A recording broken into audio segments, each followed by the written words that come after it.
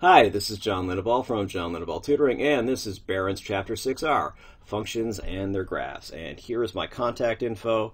Don't worry, it's also at the end, and you should be able to find it on my YouTube channel. Disclaimer, I have nothing to do with Barron's or the SAT. I don't work for Barron's, and I don't make money if Barron's sells more books. I don't own the trademark to Barron's. They do, Barron's Educational, whatever they're called.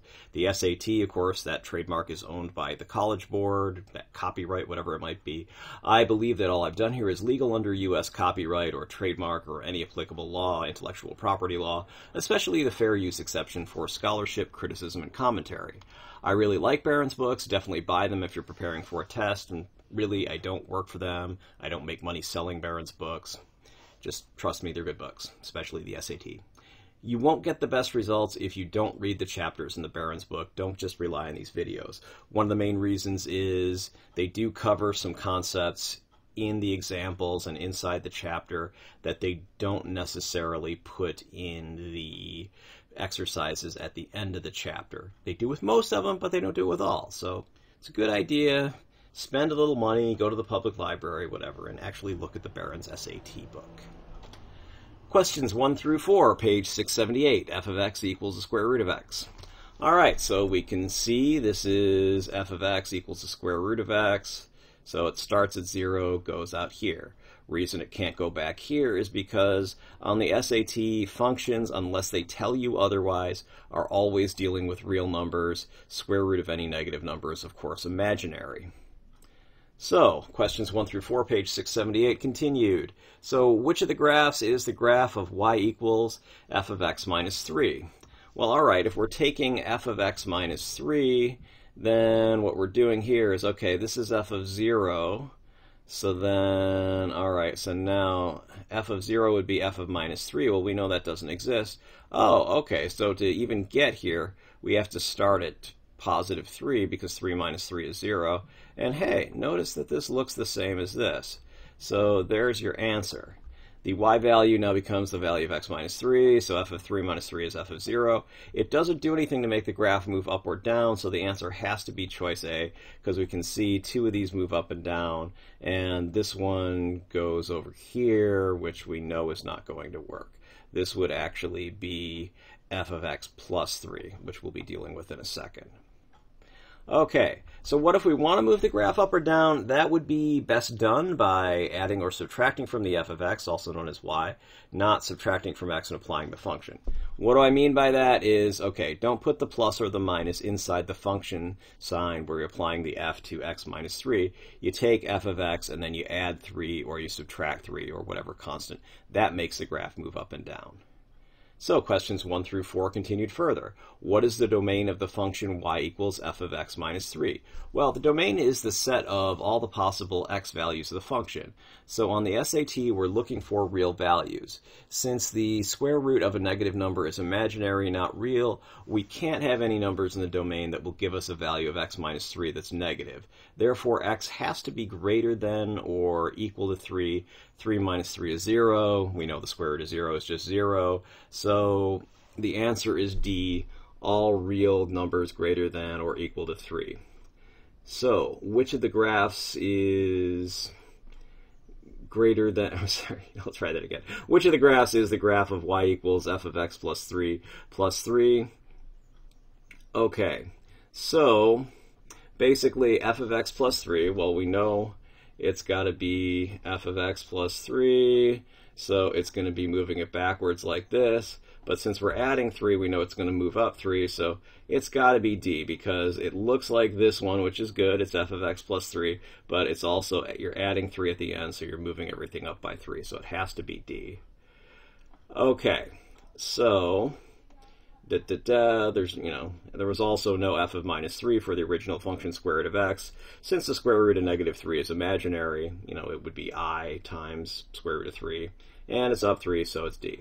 All right, 4. If g of x equals f of x, well, remember, f of x is just x squared.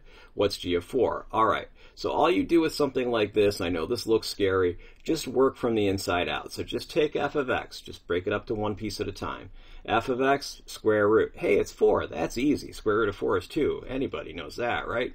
So then you have 2, and you have to take the square root of 2.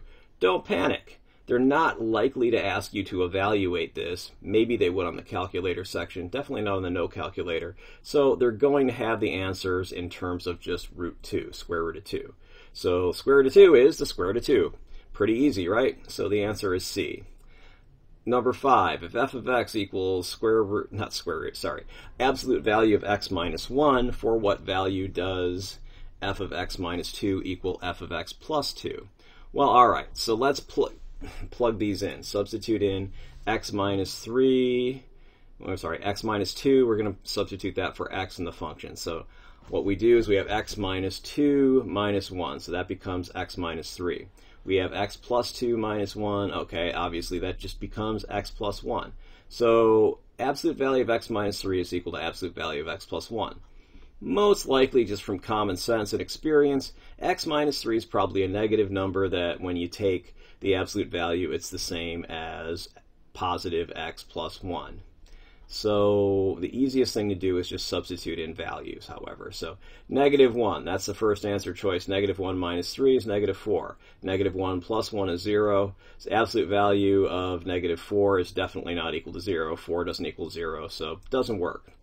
0, well, that gives us 0 minus 3, 0 plus 1. Okay, so obviously the absolute value of negative 3 is 3, not equal to 1, not going to work. You don't really have to go through all these steps. Once you realize it's not going to work, just skip to the next question on the real SAT. So 1, that gives us negative 2 and 2. 1 minus 3 is negative 2. 1 plus 1 is 2. So, hey, absolute value of negative 2 is 2, equals 2. Hey, same absolute value, so yes. D, they say no value of x. Well, since we just showed that there's at least one value of x that works, then D cannot possibly be true. So the answer choice is C. All right, let's move down. Question 6 and 7, page 679. If f of x equals 4 to the x minus x to the 4, what is the value of f of 2 plus f of 4? So when we're taking the value of a function, we just plug in the value. We have f of 2. So we see f of 2. We just put in the 2 for x. And then we put in the 2 everywhere we see x on the other side of the equation. So here we're going to have 4 squared minus 2 to the 4. 4 squared is 16. 2 to the 4th is 16. That's equal to 0. Okay, when you take f of 4, same thing. F of 4 is equal to 4 to the 4th minus 4 to the 4th.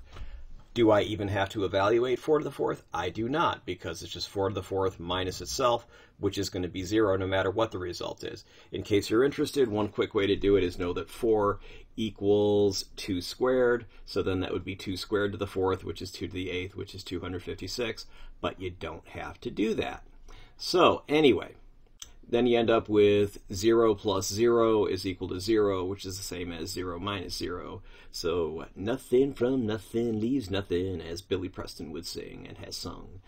7. What is the smallest integer that is not in the domain of square root of pi minus x? Well, a value isn't in the domain of a function in SAT land when it's 1, going to give you the square root of a negative number, or 2, if it's going to make you divide by 0. That's because functions are always in the real numbers on the SAT, and the square root of a negative number is imaginary. So the smallest integer that gives you a negative when you subtract it from pi is going to be 4, because of course we know pi is roughly 3.14, so the next bigger integer is going to be 4. And when you subtract 4 from pi, you will get a negative decimal or fraction. And you can't take the square root of that in SAT land. Questions 8 and 9, page 679. Questions 8 and 9 concern the function f of x equals 8 minus 2x squared. So how many integers satisfy the condition that f of x is positive? Well, we know that 1 squared is 1, 2 squared is 4, 3 squared is 9. So 8 minus 2 times 1, that would be where x is 1, equals 6. That's positive. 8 minus 2 times 4, remember 4 is 2 squared, that's going to be 8 minus 8, that's 0. It's not positive or negative, so that does not satisfy the condition, that is positive. 8 minus 2 times 9, remember 3 squared is 9, that's 8 minus 18, that's negative 10. That also works out for negative 1, though, because 2 times negative 1 squared is going to just be 2 times 1, which is 2, so f of negative 1 is equal to 6, so there are 3 such integers. How many integers are in the range of f of x? This is a trick question.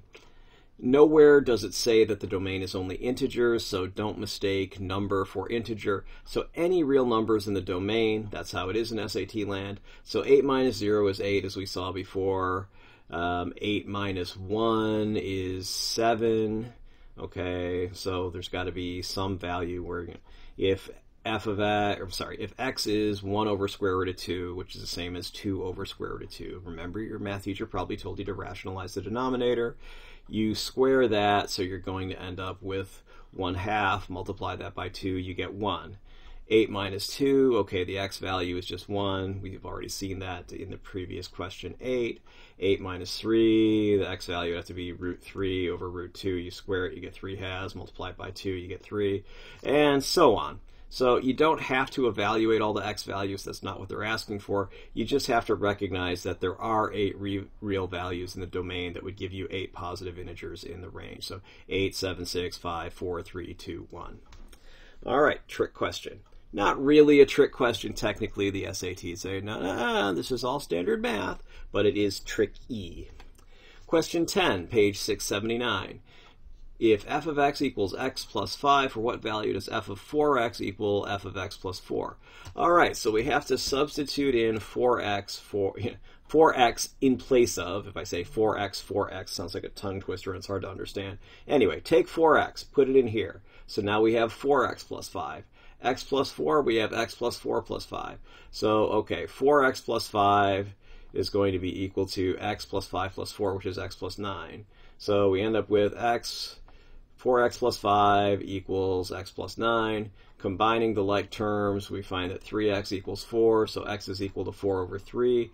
You can grid that in, or I think that was a multiple choice question. Anyway, either way, there's your answer, and we're done. Thanks for hanging in there and listening to me. Did you find this video useful? Ooh, got a little overlap here. Oh well.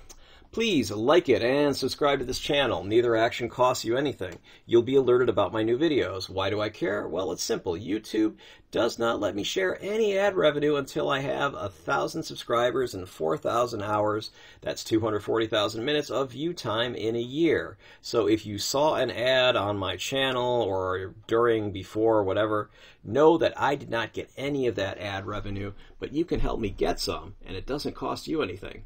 I don't have anywhere near 1,000 subscribers. I think I have 662, something like that right now. But anyway, you can subscribe and help me get that much closer. So, for the same reasons, you're not only welcome, but encouraged to share links to this video, put it in playlists, etc. I'm always happy to read and respond to constructive criticism or suggestions for new videos. I reserve the right to delete comments from and block those who specialize in destructive criticism. People you might call trolls, or things that are off topic, spammers, disturb people, whatever. If you want to contact me, you can always call me on my cell phone, 415-623-4251. You can text me at the same number.